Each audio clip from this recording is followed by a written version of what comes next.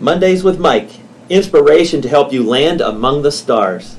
The pitfalls of the power-filled leader.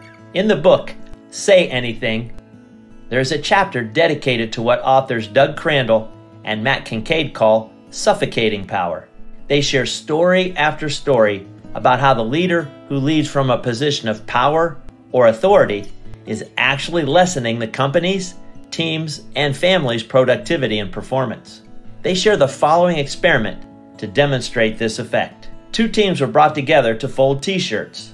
In half the groups, leaders were instructed to speak with force and direct the group. Prior to the experiment, they even spent time reading about the merits of extroverts. The other half did not read up on extroverts and received guidance to temper their input and lead quietly. There are others in the room who have contributions to make, the researchers reminded. On the teams with quiet leaders who remained supportive and welcomed suggestions, output came in 22% higher.